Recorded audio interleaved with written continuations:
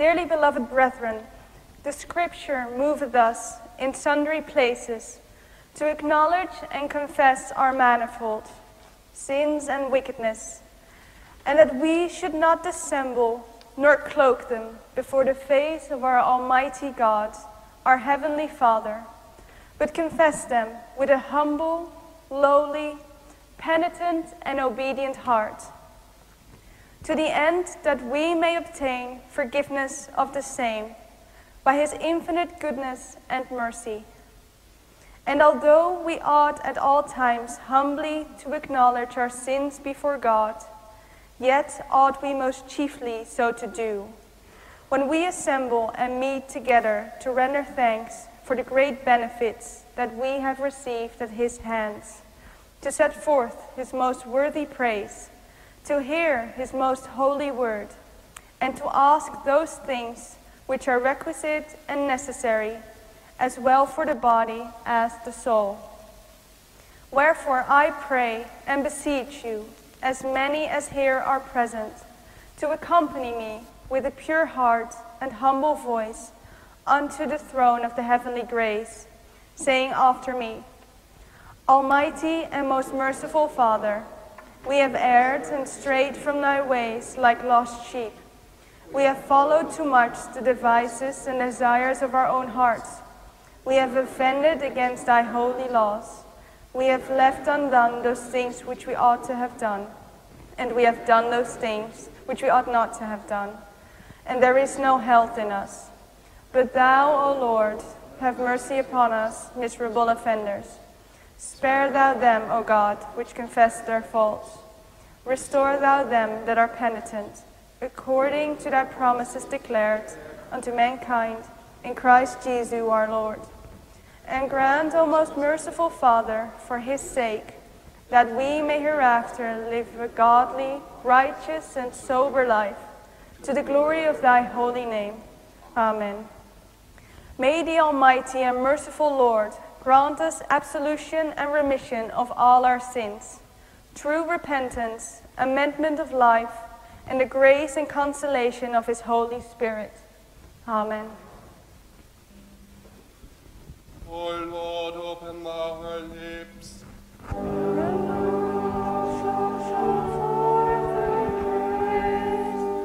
O God, make speed to save us.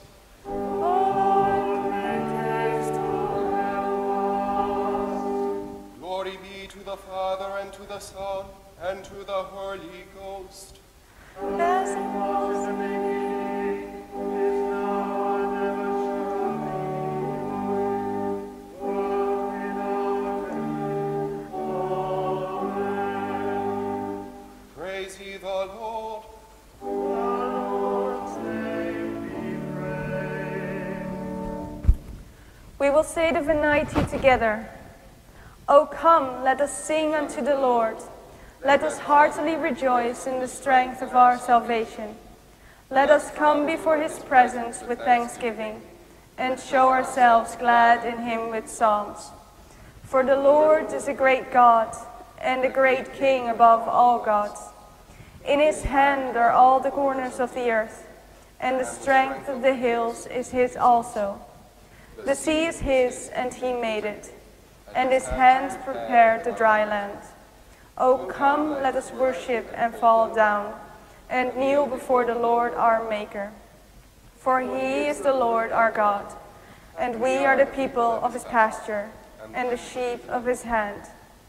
Today, if ye will hear his voice, harden not your hearts, as in the provocation, and as in the day of temptation in the wilderness, when your fathers tempted me, proved me, and saw my works. 40 years long was I grieved with this generation, and said, It is a people that do err in their hearts, for they have not known my ways. Unto whom I swear in my wrath, that they should not enter into my rest. Glory be to the Father, and to the Son, and to the Holy Ghost, as it was in the beginning, is now, and ever shall be, world without end. Amen. We will say Psalm 70 responsively. O God, make speed to save me. O Lord, make haste to help me.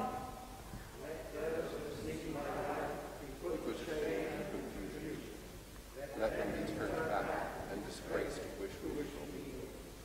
Let those who mock and deride me turn back because of their shame. But let all who seek you rejoice and be glad. Let those who love your salvation say always, Great is the Lord. As for me, I am poor and needy. Come to me quickly, O God. You are my help and my deliverer. O Lord, do not fear. Glory be to the Father, and to the Son, and to the Holy Spirit, as it was in the beginning, is now, and never shall be, world without end. Amen. Please be seated for the first reading. The first lesson is taken from the book of the prophet Job. "O that my words were written down, O that they were inscribed in a book, O that with an iron pen and with a lead they were engraved on a rock forever. For I know that my Redeemer lives, and that at the last he will stand upon the earth. And after my skin has been thus destroyed, then in my flesh I shall see God, whom I shall see on my side, and my eyes shall behold, and not another." This is the word of the Lord. Thanks be to God. We will say the Te Deum in unison. We praise thee, O God. We acknowledge thee to be the Lord. All the earth doth worship thee, the Father everlasting. To thee all angels cry aloud, the heavens and all the powers therein. To thee cherubim and seraphim continually do cry, Holy, holy, holy, Lord God of Sabaoth. Heaven and earth are full of the majesty of thy glory.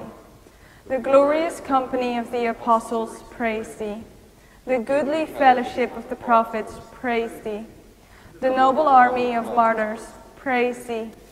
The holy church throughout all the world doth acknowledge thee, the Father of an infinite majesty, thine honorable, true, and only Son, also the Holy Ghost, the Comforter.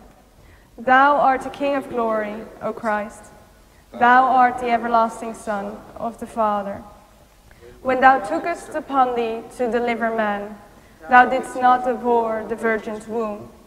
When thou hadst overcome the sharpness of death, thou didst open the kingdom of heaven to all believers. Thou sittest at the right hand of God, in the glory of the Father. We believe that thou shalt come to be our judge. We therefore pray thee, help thy servants, whom thou hast redeemed with thy precious blood. Make them to be numbered with thy saints, in glory everlasting. O Lord, save thy people, and bless thine heritage. Govern them, and lift them up forever. Day by day we magnify thee, and we worship thy name, ever world without end. Vouchsafe, O Lord, to keep us this day without sin. O Lord, have mercy upon us, have mercy upon us. O Lord, let thy mercy lighten upon us, as our trust is in thee. O Lord, in thee have I trusted. Let me. A reading from St. Paul's first letter to the Thessalonians. We do not want you to be uninformed, brothers and sisters, about those who have died, so that you may not grieve as others do, who have no hope. For since we believe that Jesus died and rose again, even so, through Jesus, God will bring with them those who have died. For this we declare to you by the word of the Lord, that we who are alive, who are left until the coming of the Lord, will by no means precede those who have died. For the Lord himself, with a cry of command, with the archangel's call, and with the sound of God's trumpet, will descend from heaven, and the dead in Christ will rise first. Then we who are alive, who are left, will be caught up in the clouds together with them to meet the Lord in the air. And so we will be with the Lord forever. Thereafter encourage one another with these words. This is the word of the Lord. Thanks be to God.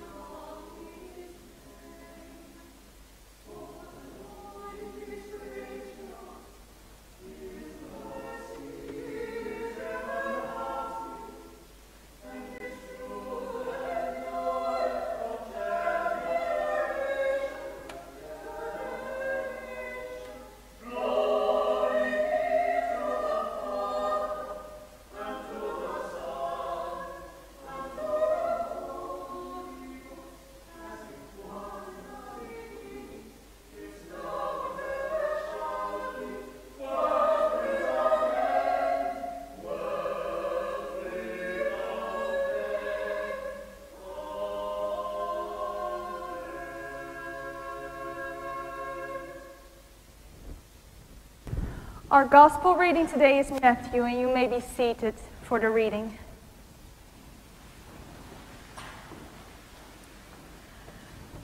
Jesus spoke this parable to the disciples.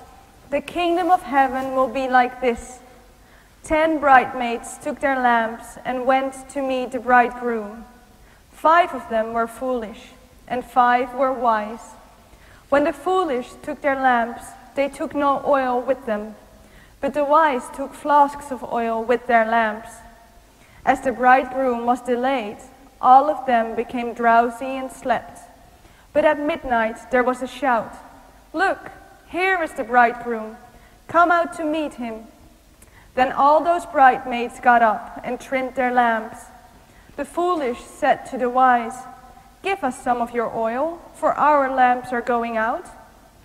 But the wise replied, "No, there will not be enough for you and for us. You had better go to the dealers and buy some for yourselves." And while they went to buy it, the bridegroom came, and those who were ready went with him into the wedding banquet, and the door was shut. Later the other bridesmaids came also, saying, "Lord, Lord, open to us." But he replied, "Truly, I tell you, I do not know you. Keep awake, therefore, for you know neither the day nor the hour." This is the gospel of the Lord. Praise to you, O Christ. I believe in God the Father Almighty, maker of heaven and earth, and in Jesus Christ, his Son, our Lord, who was conceived by the Holy Ghost, born of the Virgin Mary, suffered under Pontius Pilate, was crucified, dead, and buried. He descended into hell. The third day he rose again from the dead. He ascended into heaven and sitteth on the right hand of God the Father Almighty. From thence he shall come to judge the quick and the dead. I believe in the Holy Ghost, the Holy Catholic Church, the communion of saints, the forgiveness of sins, the resurrection of the body, and the life everlasting. Amen. The Lord be with you. Let us pray. Lord, have mercy upon us. Lord, have mercy upon us. Lord, have mercy upon us. Our Father, which art in heaven, hallowed be thy name. Thy kingdom come, thy will be done, in earth as it is in heaven. Give us this day our daily bread, and forgive us our trespasses, as we forgive them that trespass against us. And lead us not into temptation, but deliver us from evil. Amen. Padre nostro, che sei nei cieli,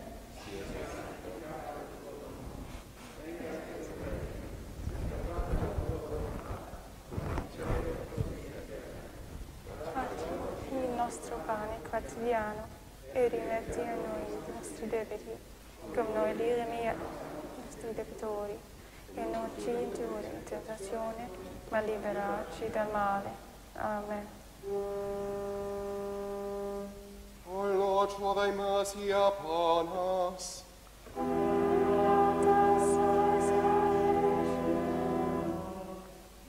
O Lord, save the Queen.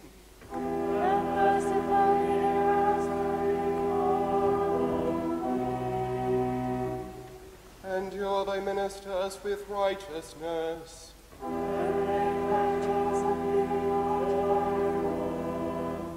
O Lord, save thy people.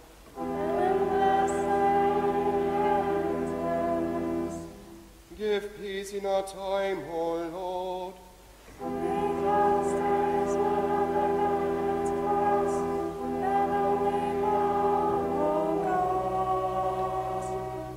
O God, make clean our hearts within us. And take not thy Holy Spirit from us. Almighty Father, whose will is to restore all things in your beloved Son, the King of all, Govern the hearts and minds of those in authority, and bring the families of the nations, divided and torn apart by the ravages of sin, to be subject to his just and gentle rule, who is alive and reigns with you in the unity of the Holy Spirit, one God, now and forever. Amen.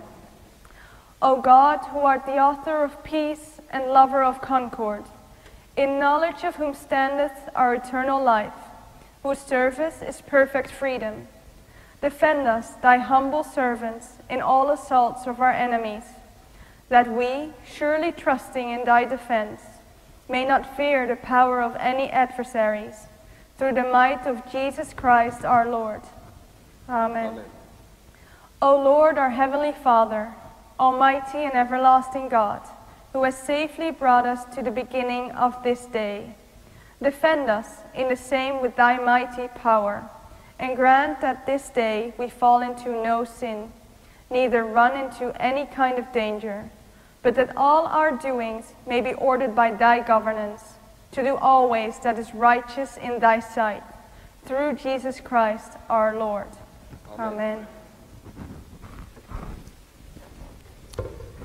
Rob, a clergyman in the Church of England, to the congregation of the faithful who gather in Rome, grace and peace to you from God our Father and from the Lord Jesus Christ. It has come up a few times in discussion in what form Paul's letters would have been communicated to the congregations they were directed to. And I suppose the answer is that it would be something like this. Some worthy of the congregation would be relegated the task of reading a letter as I am doing today, and so you will excuse the cheeky Pauline introduction to this small reflection. How would it have been done? A bit like this then, in case you are wondering. You've noticed that I'm not with you this morning. Kyrene and I were participating at a funeral north of Rome this week, and there we came into contact with a family who subsequently tested positive for COVID-19. And so our doctor has asked us to quarantine for a period of 10 days following the day of contact to see if anything develops. And whether it does or doesn't, at the end of that time, that is on the 13th of November, we would take a swab test and hopefully re-emerge into society with our ducks all in a row and a negative result. I am happy to see a service proceeding in my absence. It's a mark of our willingness and ability to continue to provide ministry in difficult times. And I pray God's richest blessing on you all. Grace and peace to you, as St. Paul is wont to say. In another life, I was the chaplain to the Canadian Grenadier Guards in the city of Montreal. One of the tasks of the chaplain to the Guards in Montreal was, of course, to preach at the annual church parade, each Remembrance Sunday, at Christ Church Cathedral in Montreal. A certain beardy portion of the cathedral congregation would take that particular Sunday off because they objected to what they call Gun Sunday and would miss out, as far as I was concerned, on the ministry of hospitality in the opportunity afforded by the presence of up to 250 young men and women, plus a whole whack of cadets and their families from a variety of backgrounds among Montreal's diverse community, who really considered themselves in some way a part of the cathedral community, and who, when they walked along St. Catherine Street, would look up and say to themselves that this was their church. That was one side of the equation. On the other were a number of people, including one honorary colonel, who came to church once a year, expecting to hear about the young and glorious dead and the place of God in leading and championing the spread of the British Empire throughout the world. My well-honed ability to disappoint many different people simultaneously got a thorough airing on Remembrance Sundays in Montreal. The honorary colonel would inevitably ream me out about my sermon when we gathered in the officers' mess every year after the service. I'd need a second whiskey. I did have something to say, though, in the cathedral back in the 90s, and to this day, I give up a Remembrance Sunday sermon only reluctantly. I asked someone else to preach last year, but I did miss it, and was looking forward to saying something about it this year, because I do have something to say. And here, in this letter read by somebody else, I hope you'll listen. Most of our soldiers in Montreal, you see, were not involved in armed conflict. Canada has provided peacekeepers in various parts of the world in modern times, but has not been involved in as many conflicts following the Korean War under its own flag as other countries. And we did, in fact, have a regular army. A number of our reservists at the Guards were serving in my day in blue berets and with significant distinction in Bosnia-Herzegovina, and at around the time I left the regiment, were preparing to do the same in Afghanistan. Others had served in the role of assistants to the civil powers in times of natural disaster. I did not want to disappoint our soldiers. I trust I didn't. I hope I did not disappoint the ordinary parishioners of the cathedral either, who would leave the church that day with choices to make about how they lived and the degree to which the conscious decision to engage and, in fact, to suffer in the midst of their generation, in the midst of their families, is the key to every forward step in their relationships, in their citizenship, in the effectiveness of institutions they worked with and for. It is the legacy that we leave even to the youngest members of our congregation gathered here this morning, to the children of this congregation, and to the children visiting us this morning. And this would be the lesson. The decision to preserve self at all costs necessarily leaves others bereft and weakens the self we thought we would protect. The decision to stay away from the often ambiguous movements, conflicts, challenges involved in advocacy, in the protection of the weak, might well stem from a desire for simplicity and cleanliness.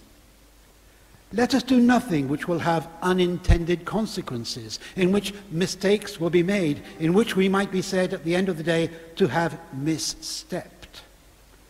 We are so used to second-guessing the soldiers, the administrators, medical practitioners, the social workers, the social engineers of past generations, and yes, we are amazed that some of them could have missed the mark as badly as they did.